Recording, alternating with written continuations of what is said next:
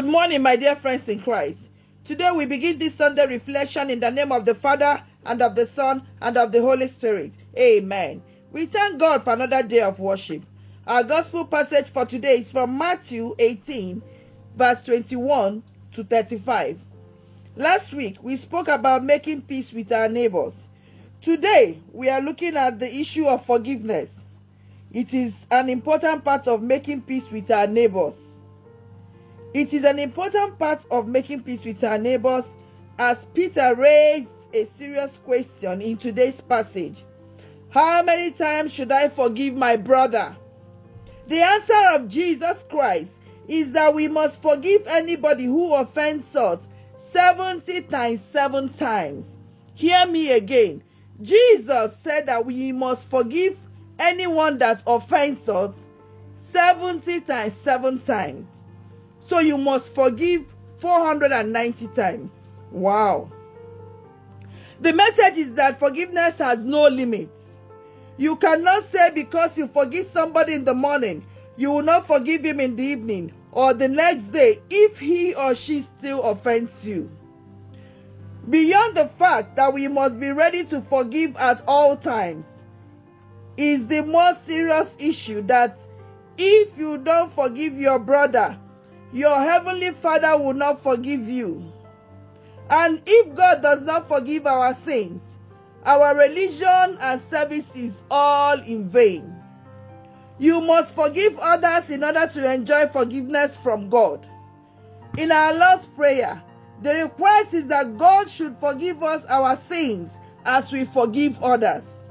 Forgiveness begets forgiveness. You must give it to be able to receive it. In our passage, a debtor was forgiven, but because he refused to forgive another person who was owing him, he lost the forgiveness that he had received.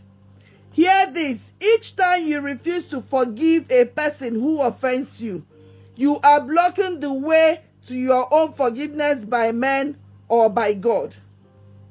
I want to repeat this so that you will hear it.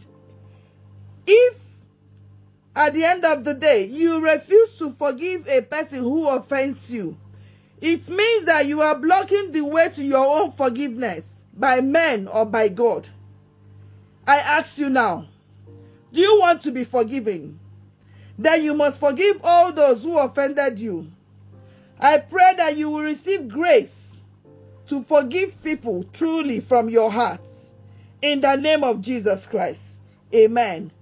As we forgive, may you also receive forgiveness from God through Christ our Lord. Amen and amen. Forgiveness is not an easy task, but I pray that the Lord will give us the grace to be able to forgive one another. Forgive that person that has offended you. Forgive anybody that is blocking your own blessing, because when you don't forgive, you're blocking your own blessing. Nobody is worth denying you of your blessing. Nobody is worth making you not to receive from God. So, brothers and sisters, forgive. Forgive. Forgive. May the Lord help us. In the mighty name of Jesus Christ. Amen. God bless you.